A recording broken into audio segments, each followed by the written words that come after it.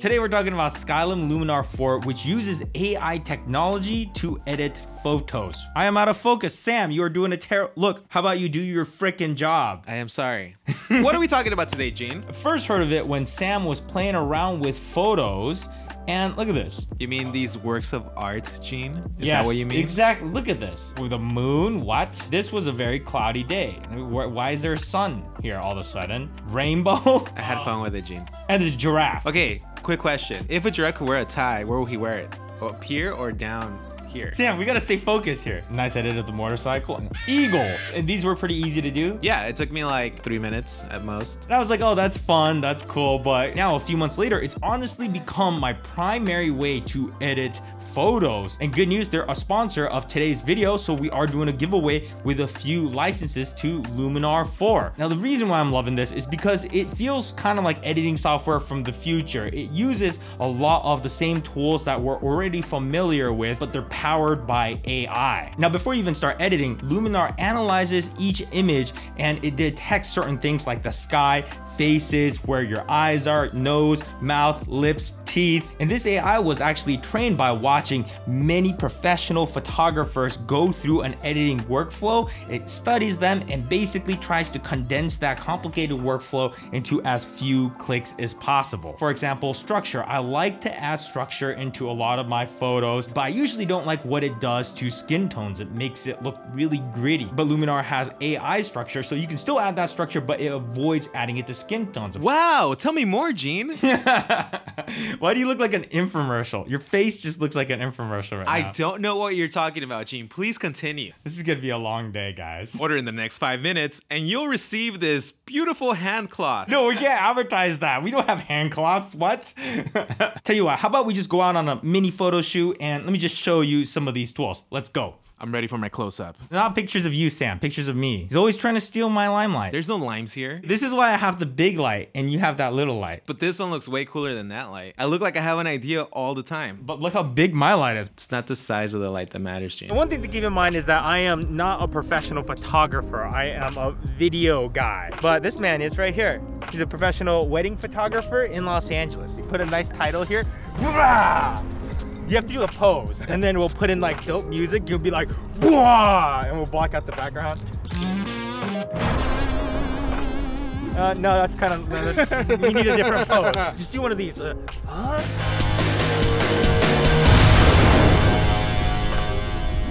think we could work with that. I think that was a pretty good graphic there. Okay, so the real reason why I brought you out here. Have you heard of this software called Luminar 4? Yes, I have, my friend. Yeah, you have? I just bought it probably about a month ago. You already bought it? Yes. Is that what we're here? For Luminar 4? Basically, I was supposed to be like, you got to check out this software, Luminar 4. You'd be like, what is Luminar 4? And then I show you to it. And then you're like, whoa, this is awesome. Wait, but you already bought it? Yes, I bought it. Yeah. Okay, guys. Will you make me look beautiful? Yeah. Okay. Especially with Luminar 4. Photo shoot time. You have to jump at the same time and make a graphic. Ready? Okay, location number 1, we're gonna use this sphere looking thing. Mr. Gene, what's your good side? Everything, right? Life is great, and here we go. 1, 2, 3. Left foot here. Yes, sir. Up here. Up here. Look at this guy. Now put your leg here and do the splits and do that with your hair and eyes. Eyes. Do some stuff with your eyes and do the thing with your ear where you flare it and just. Location number 2, this huge anchor right here. Just like that. Just chilling. 1, 2. Okay, you're leaning in. Frank, be honest. Am I the best model you've ever had? We're gonna be using some of this as a reflector that's kind of lighting up his face over here. So look at me. Fantastic. Next location. You're used to shooting these beautiful women, but now you have dorky ass Gene. How are you gonna make him look good? That's the secret of Luminar 4 right there. What do you mean? You don't need no secrets. How long do you think it'll be before security kicks us out of here? I say 20 minutes. I'm gonna say 2 minutes. I love your forced smile, Gene. I know, it's so hard. How do people smile for this for so long? Go ahead and load some stuff in. You've never done the batch processing. No. I didn't even know you could do that. Man, Yeah. okay. I'm glad that I could at least show you something on this app. Let me just see what you would do in this software here. Here we go. Face light. So this is pretty cool because it can brighten up your face some. Right here, let's zoom in a little bit so we can see exactly what we're doing. Why'd you just slim my face? You think I need... you look good. What's wrong with my face? We're slimming the background. We're slimming the background. We can improve your eyebrows some. Pretty cool. Now I know how you really feel about me.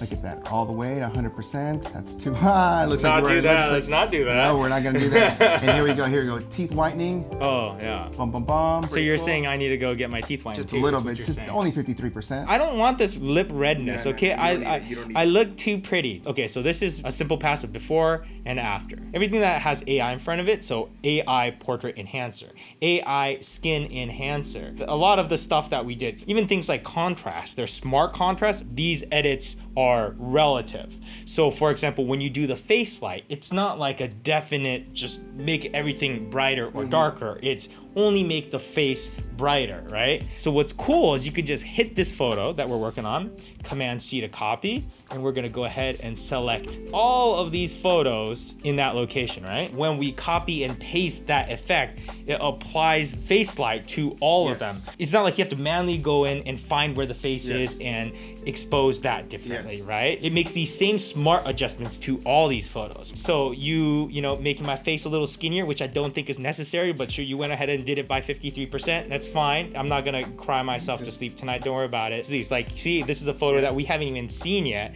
and it's already has all that work done. This changes the game completely. If I like this, and because it's almost the same settings, I can apply it to that one picture. Yeah, I can definitely use this for weddings, big time. and also you use it with Photoshop and Lightroom, Yes. right? So is it like a plugin or? It's like a plugin, yeah. Okay, cool. Yeah. Nice. So export it out from Lightroom directly into Luminar 4. And then when I save it, it saves back into Lightroom itself with the settings applied. I also give them props on their interface. This interface, this whole menu, all this, very simple. They were saying that was one of the things that they were focused on, is making sure that even if you're an expert or a beginner, you can look at this interface and go, oh, okay, eye enhance, and then a slider. So I think anyone can just kind of look at it and go, oh, okay, I want this much. Opposed to eye enhancing, you know, in a more traditional manual method. It's not hard once you know how, but it can be a little bit tedious if you're trying to do that to 25 photos. Well, I got it really for the portrait enhancer, and I've been using it a lot, and I love it, man. The portrait enhancer really does work. I still haven't experimented with the sky replacement and anything else, but when it comes to enhancing the faces, I've been living in Luminar 4 with that. Well, one of the things I thought was cool is like skin enhancer. It doesn't just smoothen out your skin, make it look like plastic. It actually maintains that texture, but then it still detects the blemishes. And you can brush it in as well. You know, I have a chipped tooth right there. Is there a chipped tooth filter? I don't think so. I think Luminar, get on that, please. That's another program. On Luminar 5, you're gonna see a chipped tooth slider. So did I end up actually teaching you something? Oh yeah, big time. Yeah, I taught Frank something. I'm gonna buy this program again. All right, thanks, Frank. You can find Frank on. What? Nuclear Photo 64? No. Hold on. Oh my God! See, he just I'll just put it on the screen right here. Boom. You need to get better at plugging yourself, man. You just blew it. You messed it up.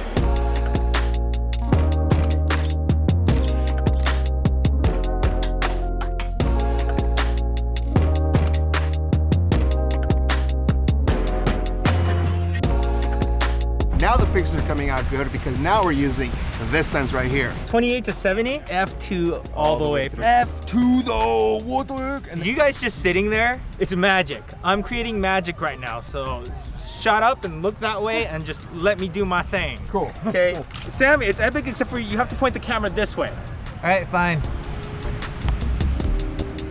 There. So we've gone ahead, loaded up a few more photos that we need to edit. Personally, my favorite thing about Luminar is how fast you can get a photo to look pretty dang good. Usually when I start, I either go into looks. You can go ahead and just sample a couple different looks here. Day at the beach. Oh, that actually looks pretty decent. That was one click, off and on. And if that's too much, you could always tone it down, bring it down to, you know, maybe 50% or whatever, but that looks pretty decent right there. Fashionable. Ooh, that looks kind of cool. Let's go ahead and reset the adjustments and we'll just quickly go through and edit so you can see how fast we can actually get an image looking pretty good. I'll just go through a couple of the tools that I like using. AI Enhance is generally a pretty decent spot to start, and it generally gets your image to the ballpark of what the AI thinks it should be. That's looking pretty cool actually, so you could leave that there. And AI Sky Enhancer, that brings in a lot of the details in the skies. Clouds back here just kind of brings that in without affecting the rest of the image, so already pretty useful. And then AI Structure, we already talked about that a little bit earlier, but it's affecting the image, the house, his skin a little bit, but not as much as it usually would. So it's really good at detecting what it should and should not add structure to. Love that. Something as simple as vignette, if you're into that, we can go ahead and let's add a little bit there. Of course, you can adjust your size, and you can also go into your advanced settings, and you can also add a little bit of inner light, which is kind of cool. Now we can hop over to the creative tab where you can get creative. Now dramatic is kind of cool. You can go ahead and add that, get that kind of sportsy, crispy look. There's also the matte look, which exactly how it sounds, you know, mystical, boom, glowy, magical. And a lot of people love the sky replacement feature here. And again, you don't have to go in and tell the software where the sky is. It generally detects it pretty accurate for the most part. See there, yeah, not bad. Yeah, I'll choose a dramatic sunset. Let's do that. Whoa, all right. And then of course you go in and tweak it, like your sky's exposure, make it look a little bit more natural. Sky defocus, especially if you're running a fast aperture, it makes it definitely blend in a lot more. But you see how all this was kind of done with just a couple of clicks. So we have our before and after, before and after, with just a couple clicks. So that is really why I'm obsessed with this app. Let me go ahead and take that same look, paste it onto this photo, see how it comes out. Yeah, look at that. I mean, it's definitely extravagant. You don't have to go that far, but it definitely blew my mind how easy it was to get these kinds of results. And here, I'd probably want to add some face light. So let's go to the portrait. Oh, too much. There we go. Just like somewhere right around there is probably where I'll put it. So no face light, no face light, before, after. I mean, come on. You could also load in your own skies as well. So that's something that I might need to do one of these days, is go out, get a bunch of different photos of the sunset. Oh, you know what filter would go good on this is the dramatic filter. Let's go back to the creative tab, dramatic. Let's add a little bit, yeah. And then I think we just need to add in a little bit of AI Enhance just to get the exposures, fix that up for me, and looking pretty good right there. But look at that, it looks pretty clean. Before, after, oh yeah. All right, let's see what this looks like with, let's do, ooh, Starry Night. What's that gonna look like? Whoa! And this shot already has a pretty good sky. It's a little bit blown out, but all I would probably do here is just add in a little bit of that accent, which brought up the exposure on the subject, and then just do this AI Sky Enhancer, bring in some of that detail back in. Of course, you still have your general controls like your color temperature, because this is a raw photo. I've always been a big fan of curves, so you have that control right there. And I believe this is your levels right here, but it's kind of mixed in with your curves right there. It's pretty cool. Ooh, dodge and burn. This is something that I usually hit every photo with at least some sort of pass. Let's see if I want to darken this area. I can go, I just want to bring that sky in a little bit more. Oh, that was too strong. I probably should have adjusted the strength there, but you can also take your overall amount, bring it back down because we just went too far with it. I'm gonna add a little bit of glow on them. I'm doing a real sloppy job, but you guys get the point, right? I'm just slightly redirecting a little bit of attention to the subject, but look at that. Here's a photo I kind of want to put on Instagram. I'm just gonna go ahead, go into my looks. Let's just do day at the beach. I mean, that probably is gonna get me really close. Yeah, already, one click. And since it was just July 4th, why don't I go in and do some augmented sky? This is the stuff that Sam was going crazy with. Ooh, let's do fireworks. Oh yeah, there we go. All I'm gonna do is place this object. Let's put it right here. And there, Instagram photo edited in 6.5 seconds, or maybe it was like 20 seconds. It was quick though. Another thing that's nice about Luminar is that it isn't subscription based, so you buy it outright, you have it. It looks like they're also giving us a discount, $25 off. Info down there, link in description. And of course, giveaway, we're giving away 3 licenses. So if you want a chance to win, just drop a comment within the first 12 hours of this video going live, you'll have a chance to win. And there's more stuff here. You can make a code that will give $10 off any sky pack on the marketplace. So if you fall in love with the sky replacement feature, there's a whole bunch more to choose from. Oh, Some of these look cool. Power of nature, that's lightning, what? And they also offer 30 days money back. So, you know, you could try risk-free. But yeah, that's all I got for today's episode. Thanks for tuning in. See you guys next time. Next what? I can't speak. Who am I, Frank?